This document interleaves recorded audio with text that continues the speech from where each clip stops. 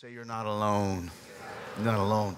Spent the last several weeks going over the subject, which is our theme for the year, not alone. And the importance of understanding this, because the number one killer in our society today is loneliness. And loneliness doesn't mean, doesn't mean that there's not, or that the absence of people. You can have people in your life and still be lonely. You can be married and still be lonely. You can be in a family and still be lonely. Amen, somebody.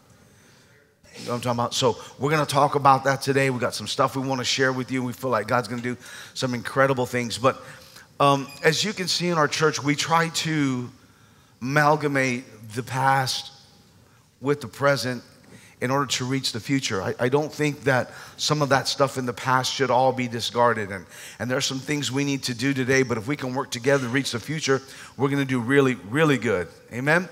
So the way I started preaching was my pastor gave me an opportunity. He gave me an opportunity to share and speak. And man, I just see so many of these young people, God just doing amazing things in the lives of young people right now.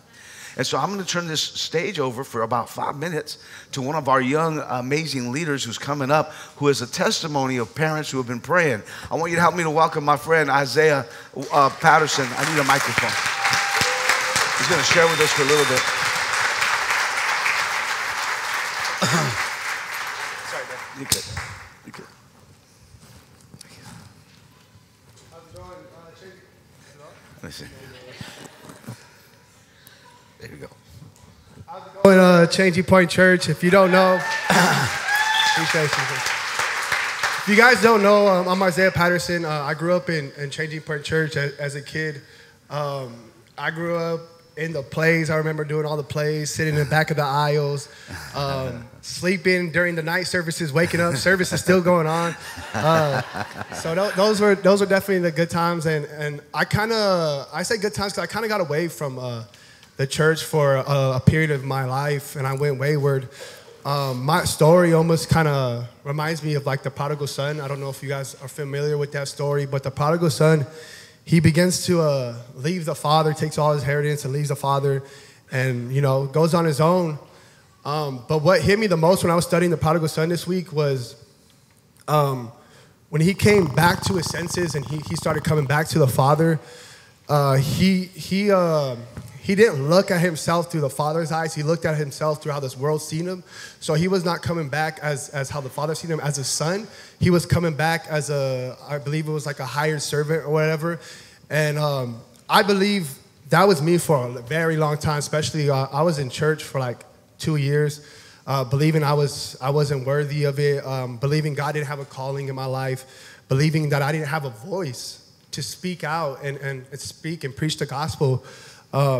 Like the prodigal son, and God began to reveal to me, began to show me as I began to be in relationship with him. I began to dig deeper in my word, and I'm not a reader. If y'all know me, like I hate reading.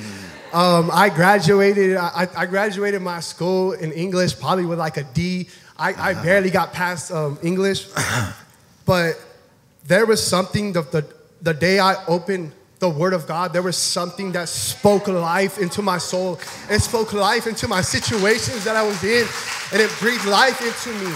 And I began to just continue just to dig in his word, and he began to speak to me and show me different things. And the DT classes, I don't know if you guys have been in the DT classes or any May New weekends, it's been a big help in my life, and just learning how to dig in deeper, learning into being to prayer and stuff like that. I had this word holy in my mind the whole week, the word holy, and I was just looking like, what does the word holy mean? Like, what does that mean? And I looked it up and started digging deeper, and it just means simply to be set apart from this world, set apart from the things of this world. And I was just like, how did I get so caught up in this world? And it goes back to Pastor's message, not alone, like not the enemy trying to get you in this isolation to believe that you're alone, that you have nobody around you. I have an amazing, beautiful family that was around me this whole time. I had an amazing church that pastor was preaching beautiful messages, amazing messages, powerful messages. But I just sat there and I felt alone. So and mostly it was because I didn't want to receive it. I didn't step out in faith. We talk about revival. Revival to some of us think it's just an event, or maybe it's just at a tent or what. A thing going on, but revival is a lifestyle that we have to live. It's a lifestyle that we have to live as Christians.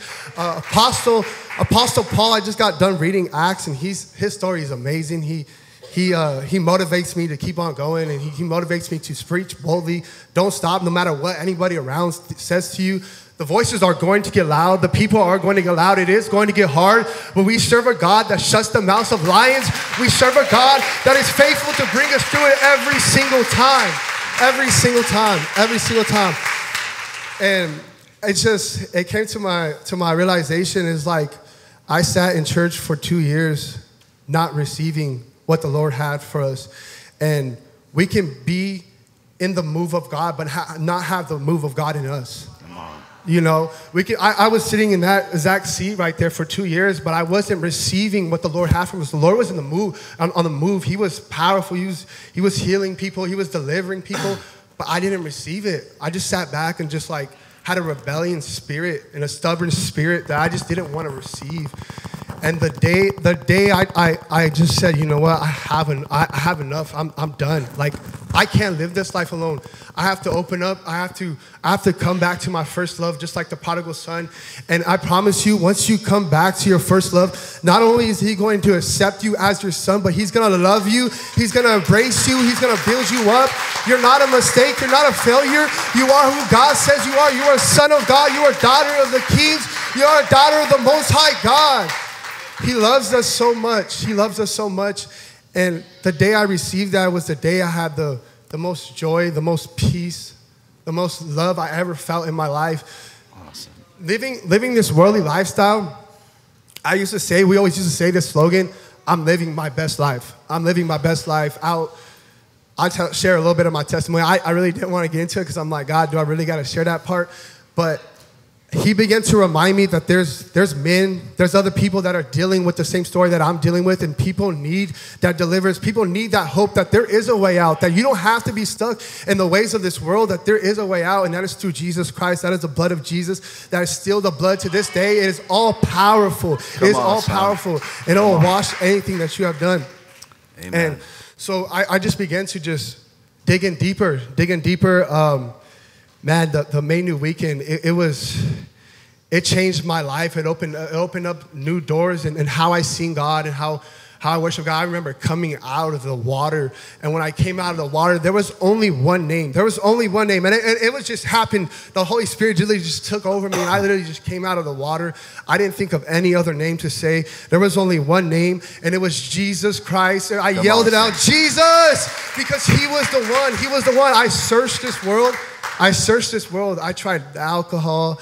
I tried the party life. I tried the sexual sin. There was a demonic addiction that was on my life that sometimes it's hard to talk about in a church, because some people just, when you say the word, some people just kind of like judge you, lose their breath, or kind of just like, you know, but pornography addiction is a real addiction, and it will kill you. It will kill you, and it won't only just kill you as a man, but it will kill you spiritually. It will kill you spiritually and drain you dry. And I dealt with that for so many years of my life. And I felt like there was no way out. I was alone. And even though I had my family, I didn't feel like I could speak to them. I was so ashamed. I was like, man, I'm dealing with this addiction. But I promise you, there's no addiction, no sickness, no illness, no nothing that the Lord can't deliver you from. I'm a living testimony. I'm a living, breathing testimony that the Lord can deliver you from those demonic things. You don't have to deal with that anymore. You don't have to go on with that anymore. The Lord is faithful. The Lord is good to bring you through it. Every single time. Come on, son. Every single time. I don't care what storm you're in. I don't care what trial you're in. I'll call on the name of Jesus. And when you call on the name of Jesus, He will show up. He will show up. It was the day I began to get on the altar. It was the day I began to surrender myself. It was the day I began to take off my crown and take off this ego and this pride that I got on. Us men, we carry this ego and this pride, like, you know, we're this macho man and whatever. And I understand it's the way we grew up. But man, it's something about the presence of a God that I'm so vulnerable. I'm so emotional. I can't control it. I just want to let it out. He's so good. He's so good. Like, I'm still, like that song was saying, I'm so in awe of him.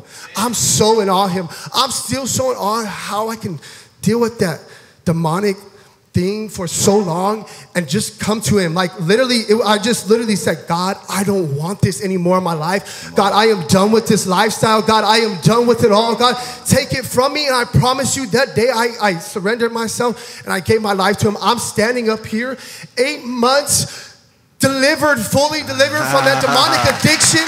It doesn't have no chains on me anymore. It doesn't have no control over me anymore. Just like Jesus rose from the dead, we can raise from these addictions as well. Through the power of the living God. He is faithful. He is faithful. I promise you, he's faithful. If there's one thing I can promise you, he is faithful. He is faithful. He is so good. He is so good, man. It's like I said, some of us have this doubt, or some of us have this, I don't know if I should go up there. I don't know and we almost want to wait for God to drop a beam or drop a light right in front of us or something, or tingle us in our give us a little tug or whatever. But God is saying, children of God, I need you to come out with faith, with just not caring what anybody thinks. You think the woman of issue of blood could have got healed and she stood back and she didn't push through the crowd and she didn't act out in faith? No. The woman of issue of blood knew she had to push through. She knew she had to go to God. She knew she had to touch the hem of his garment. It wasn't about the hem of the garment. It was about her faith. It was about her faith. We have to have faith. Come on. And stop doubting our God, because he is all powerful and he is so good. Come on. Come on. Come on. Proud of you, son. Way to go, man. Way to go. Got us a young preacher here. Woo! Come on. Woo! Raising up the next generation. Come on. Come on.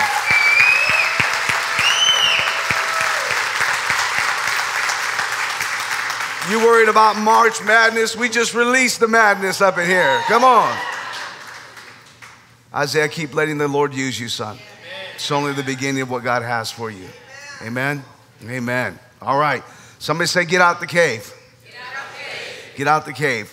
So today I want to finalize this series as we continue on the theme, and I promise I won't take as long as everybody else took. As a matter of fact, just give me 15 minutes on that clock, please. Not that I'm going to stay within 15 minutes, but it might make you feel better. So I'm just going to walk you through a few men who went through a cave experience that I think we can extrapolate some wisdom for our own life and learn that although we're alone, God uses moments of isolation for our strength and for his glory. So, no, you don't have to raise your hand, but a lot of us here are dealing with depression. It's clinically proven that so many people, because of loneliness, are depressed. And we get discouraged and we find ourselves disconnected. So then we start making choices that pull us further away from those we love and then further away from the Lord. So what do you do? What do you do with these crises? What do you do with this loneliness? Well, instead of leaning towards depression, instead of leaning towards discouragement, why don't we lean to see what Jesus does in these moments? And I want to show you some things that Jesus does that I think are going to be really, really helpful to you. Look at somebody and say, pay attention. I'm going to start telling you a story again. So let's start with Joseph. Somebody say Joseph. Joseph's story is found in the book of Genesis, and you can read it here on your own time. But like I said, I've got just a limited time, so let me get through this. Joseph winds up getting thrown in a pit, right, a form of a cave, by his 11 brothers. 11 brothers. How many of you ever been to a Grid Kids game? You ever seen these kids like score touchdowns and throw a whole party? I'm like, son, nobody's watching you. Nobody even knows you're playing. But you do things when you're young that you don't understand, right? You beat your chest and that really wasn't a very significant play. You do that, you get vibrato, you get really brave, you get really loud when you're young. Did you just see me? Did you see me? Yeah, that guy was half your size and you Bowl them over. Simmer down a little bit. All right, well, Eli, what are you saying? This is what Joseph was doing. God called him. He had these crazy dreams, and he showed them to his brother. You know you're going to bow down to me one day? How would you feel if your little brother was telling you, you're going to bow down to me? Look at me. I'm so good. Them brothers was like, I'm going to choke this kid. Let daddy go somewhere. I'm going to put this kid in a hole, and we all going to forget about him. Because sometimes everything that God shows you doesn't mean you need to show everybody. How many of you have ever done something here you regretted when you were young? Yeah, Joseph is about to learn a lesson right here. Just because God called you doesn't mean you need to belittle or marginalize anybody else. Does that make sense? So what do his brothers do? They throw him in a pit and they get ready. Well, the idea is they're planning to kill him. And this is going to be the reoccurring theme through every cave we walk through, okay? They get ready to kill him, and before they kill him, Reuben says, let's not kill him. Let's sell him to a band of travelers that's coming. We can sell him as a slave. Now, a lot of you don't know the significance about that, but let me help you. Everybody say Reuben. Anybody know who Reuben was in the lineage of Joseph? He was the oldest brother. It was the older brother who came in and said, listen, I know he makes you mad. I know he's a little cocky. I know he's arrogant. He thinks all that in a bag of chips, right? But we can't kill him. We got to sell him. We got to find another way, right? So it's because of the intervention of the older brother. If you read Hebrews, the Bible speaks of Jesus, the firstborn amongst many brethren, and he becomes our older brother.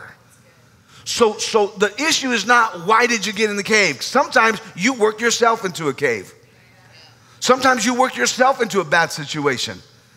Sometimes your mouth gets you in trouble. I know you don't like this kind of preaching. I'm just warming up. Stay with me, right? Sometimes it's your own mouth. Have you ever said something to your spouse you should like, man, can I take that back? Is there a way I can rewind that? No, man, that actually came out of my mouth. Snap, right? All right, now you're in the cave. You're in the cave because you couldn't control what you said. And so the older brother, who was Jesus, showed up. And here's what I want you to learn. When you're in the cave, don't complain about what got you there. Focus on who's about to get you out. You're going to get in caves. You're going to get there. Joseph got there not just one time. Joseph got there another time. He finally goes. They sell him, to Potiphar's house. He's at Potiphar's house. He's doing a great job as a slave. He gets promoted all the way to Potiphar's top control guy. And guess what happens? You know the story, right? Potiphar's wife gets the hots for him. Look at all these good-looking men around here. Come on.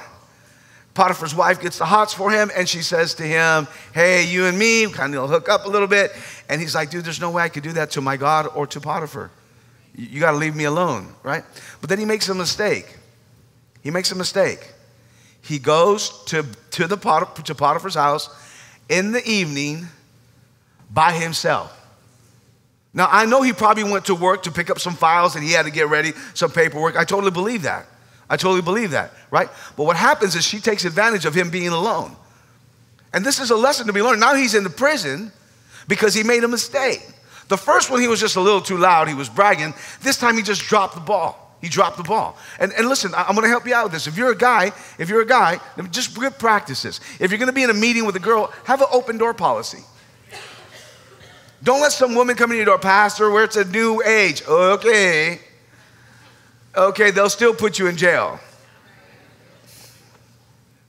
Nobody believes that, right?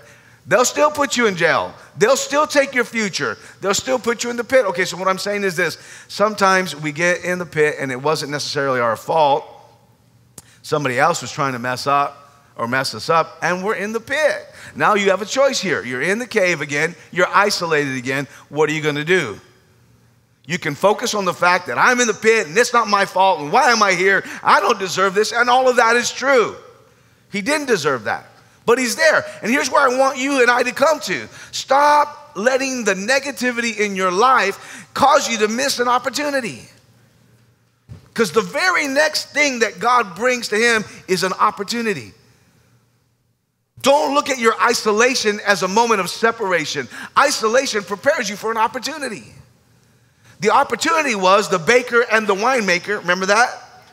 The baker and the wine tester Both had a dream and they couldn't interpret it, and there was a dilemma in Pharaoh's house. Pharaoh's house, right? So here's Joseph's experience. Joseph's experience is because he's isolated, because he's alone, he doesn't turn on all the Netflix movies he can watch. Right? He doesn't put all the alcohol down he can put out. He doesn't try to drown his misery. First of all, he has the cleanest prison in the whole country. He has the most organized prison. He starts putting his gifts to work. Don't let isolation stop you from being who you are. The opportunity's coming. You're going to miss it if you let the isolation scare you away. Opportunity came. The dreams were interpreted. And guess what happened? He got to the place God designed him to be from the very beginning. There are certain things that you'll miss out if you're not quiet during your times of isolation and let the Lord teach you. Teach you. Are you upset with your spouse? And if you guys separated for a couple of days, you're not going to believe this. You're not the only couple that's ever gone through that. But very few couples learn in that moment of quietness what God is saying to them. So we come back, check this out. We come back and we have the same argument this week that we did, and the week before that, and the week before that. And this cyclical argument keeps happening. I'm trying to help your marriage here today. Stay with me. This cyclical argument keeps happening because nobody is being quiet enough to hear what God is saying in the cave. That makes sense? Look at someone say, that's Joseph. Joseph got visited by Jesus, the older brother, while he was in the cave. Amen? Elijah had a cave. Let me put this up. Man, you just want to come and dress me, baby. Come on. She said yes. Stop it. Okay, Elijah in his cave. Some say Elijah. Oh, man, I'm already out of time.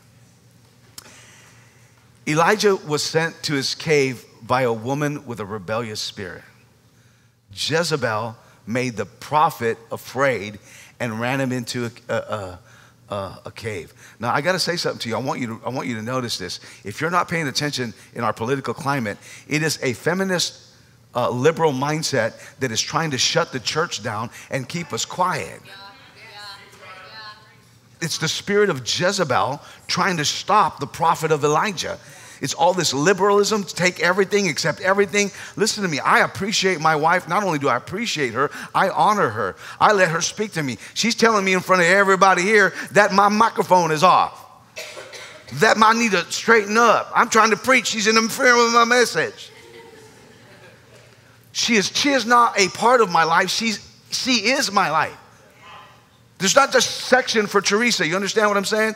Teresa's part of my life. Having said that, there is an order in the house of God, and you should not be silent to a feministic spirit that's trying to tell you to stay quiet when you know what the truth really is. Amen. You know the truth. Men need to be men. Women need to be women. Amen. Be proud of who you are. God didn't make a mistake when he made you. There's not multiple genders, male, female, Adam and Eve, that's it. Follow what I'm saying?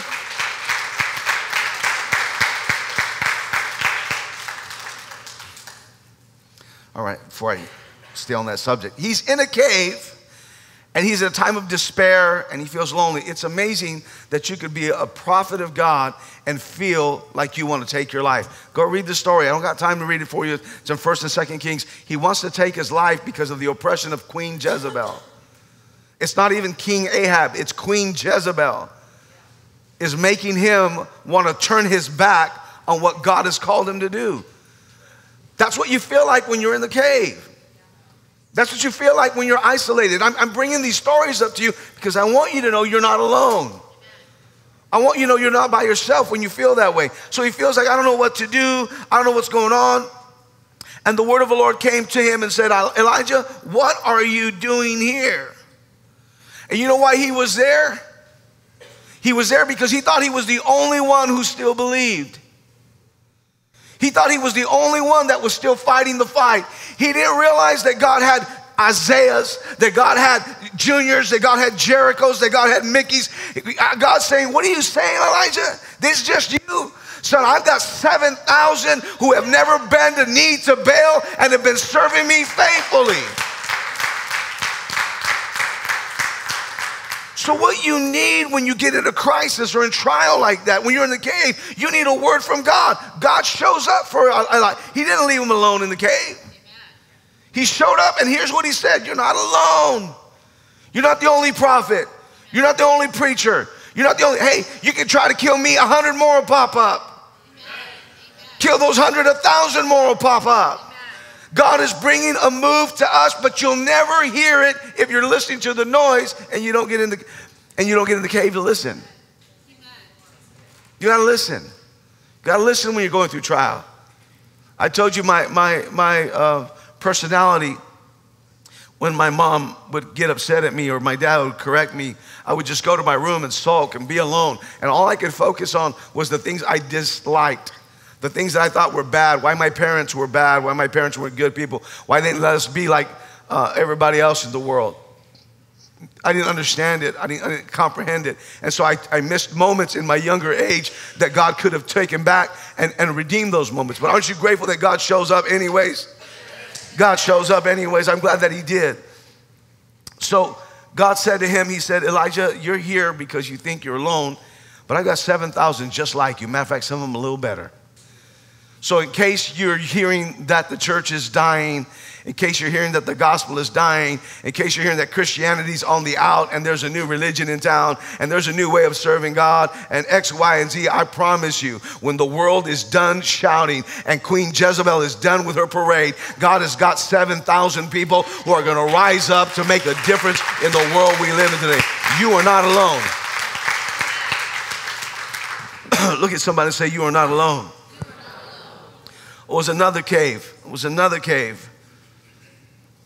There was a cave, and this cave came with heating. Not the kind of heating and air conditioning you and I would think of. It was the cave that they threw the 3 young Hebrew boys in, right? Because they wouldn't worship. Look at someone say worship. They wouldn't worship. Sometimes your decision to worship God brings isolation. They didn't do nothing wrong. They didn't say you can't worship your Jesus or you can't worship your God. Worship God the way you want to. But don't ask me to do that. Don't ask me to do that. And because they would not do it, they threw him in the cave.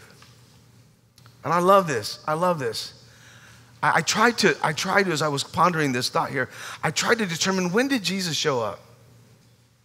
When did Jesus show up? Because the people who threw them in, you guys know the story, right? The people who threw them in died because of the heat. But they didn't, not only did they not die, they didn't even smell like smoke. And the only thing that burned on them was the ropes. So I had to believe that Jesus was not only in the fire, I had to believe Jesus was the fire.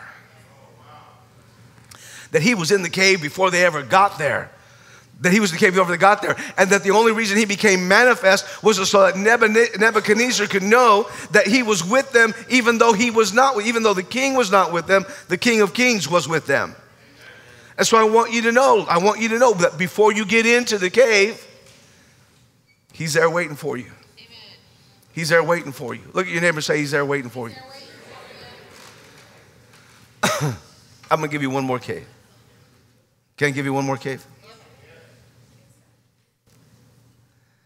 The mentor of these 3 Hebrew boys was Daniel. And Daniel had one fault, and that fault was that he prayed 3 times a day. Oh, that we would be guilty of such a sin. Look at your neighbor and say, you could probably pray a little bit more. And you'd be like, I pray breakfast, lunch, and dinner, Pastor. I'm in. I don't miss a meal. Come on, somebody.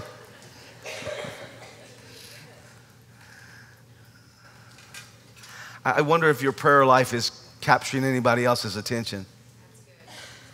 I wonder if our prayer life is capturing the attention of heaven or the attention of hell or the attention of people around us. I know that a lot of screens are catching people's attention. I know a lot of songs are catching people's attention. I wonder if our prayer life, this is what I love about this church. You know, I'm saying this question, but I'm presenting this question, but to us it's rhetorical, because the first 7 days of every month we come and we pray. If you're a part of this church for any length of time, we will teach you how to get a hold of God for yourself through devotions and daily devotions. Come on, somebody, are you hearing me? How to hear God every day. Somebody say every day. So we're teaching you to pray, but if your prayer isn't causing chaos, maybe your prayer is not where it should be at. Because Daniel gets sent to a cave. He gets sent to a cave. I know what you're saying. Well, Eli, if Jesus showed up as Joseph's older brother and he showed up as the small, still voice to Elijah and he showed up as the fire to the Hebrew boys, how did Jesus show up? He was already there. The problem is we have trouble seeing him because we have carnal eyes and not spiritual eyes. Eli, what are you talking about? Well, Joseph's fourth brother, his name was Judah. Judah. And the Bible said that Jesus would descend from Judah, the tribe of Judah. And here's what Jesus was called. Jesus was the Lion of the tribe of Judah. And so when he got in there, everybody saw the roaring lions of destruction. But Jesus is the Lion of all lions. And when Jesus roars, every lion has to line up. So nobody else could hear it, but Jesus went, roar. Yeah, help me out, man. I can't roar very good right now. My throat's not cooperating. He roared. And the lions aligned themselves because Jesus is the King of all kings. You see him there. But in all these stories, the older brother for Joseph, he left. He left. The voice that Elijah heard, it left.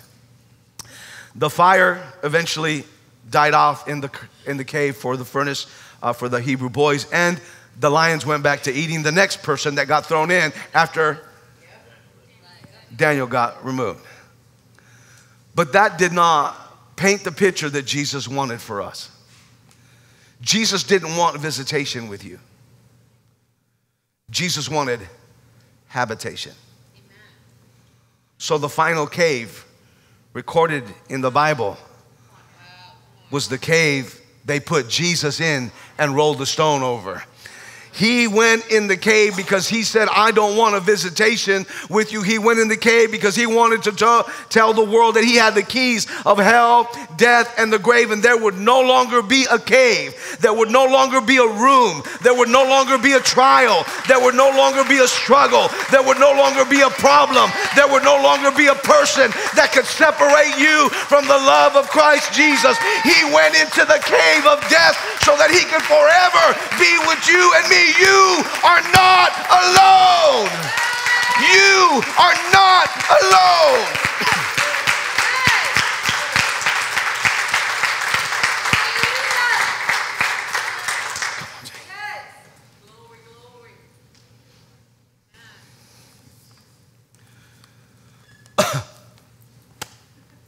You didn't think I wasn't going to be long. I told you it was going to be long.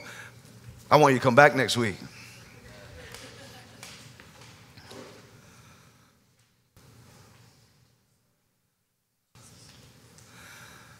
Billionaires are taking their lives.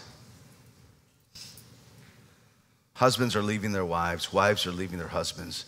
Young people every day are selling themselves out because they feel lonely.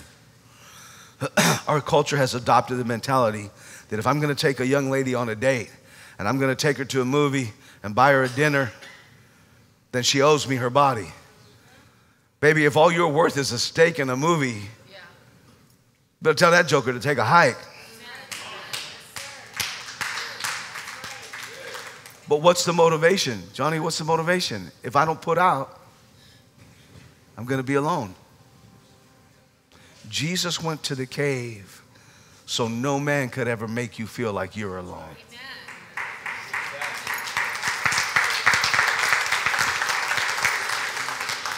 Yeah, I told you I'm going to give it to you real.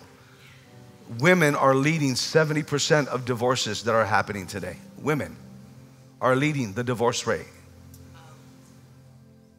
So now men are going, I work, I bring home the money, I take care of my house. It's still not enough. Still not enough. What do I got to do? Take on another job. What do I got to do? I give up on my home. What do I got to do? Eli, if I don't do what she says to do, I'm going to be alone. My friend, Jesus gave his life on the cross.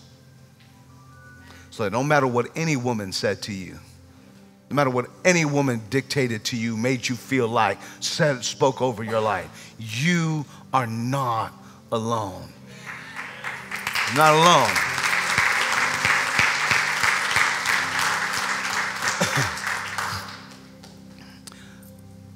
You may say today, Eli, I didn't have a father.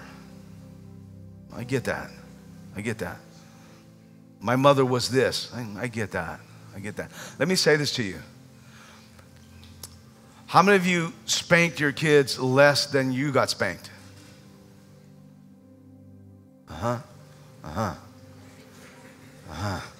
Do you know that my kids didn't give half the spankings I got? I'm talking about half. And yet to them, life was so difficult. Here's what I came to, I'm preaching right now, leave me alone. Here's what I came to understand. It's not what you do, it's what we think. It's how I interpret the situation. And it could be one spanking and now I'm just abandoned by my parents and they don't love me because they spanked me that one time. You're never going to be a good enough parent. And I say that to you as a young child, not a young child, a young adult, because sometimes you judge your parents by your experience. But the truth is, you probably had a better dad than the person next to you. You probably had a better mom than the person next to you. But all you can see is the challenges and the negativity. And so you know what the whole plan of the enemy is? To get you alone. If my dad just would have went to every game. Hey, your dad may have not been there, but you know who was? Your Father in heaven watched every move you made. Come on, you got to get this right. You got to get this right, because we'll judge each other and we'll push each other away, and a man will kill himself going to work, trying to catch every game, trying to take care of his wife, trying to take care of the home. Mamas are driving around. Everybody's killing himself just to watch you score a touchdown that nobody will remember. But you set your value on that? No, you got to be bigger than that. You got to be bigger than that. You got to cut your parents some slack. Now, if you were home watching Days of Our Life and you didn't go watch your son play, we got another message for you. Come next week. You're not alone. Just because your parents didn't watch your game didn't mean you were alone. Just because they didn't take you out like somebody else went out. When you grow up, you'll understand their story. It's different. It's different for everybody. Which one of you would try to be a better parent than what you had as a parent? It's difficult. So all I'm saying is cut your parents some grace and stop letting the enemy tell you you're alone, because you're not. You're not. Pastor, I lost my wife. I lost my husband. I've mentioned this. I'm concluding the message. This is our theme for the year. I may touch it again, but I'm ending the theme. Loss happens. We lose. You lose people you love. My daddy, I love him to death. I still don't understand why he's not with us. Most loving, intelligent, God-serving, God-fearing man I ever met in my life. I got questions. But I will not let the enemy make me feel alone. My dad gave me his best, and my dad is with his father, and I'm on my way to see him soon when my time is up. I'm not alone. Not alone.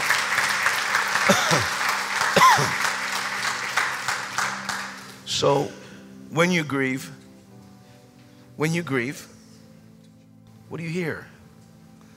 What do you hear? Take time, because the older brother is there, because the small still voice is there, because the fire is there, because the Lion of the tribe of Judah is there. And he didn't come to visit like he did those men in the Old Testament. He came to stay with you and to be by your side. Amen. Look at your neighbor and say, I'm not alone. I'm not alone. I'm not alone.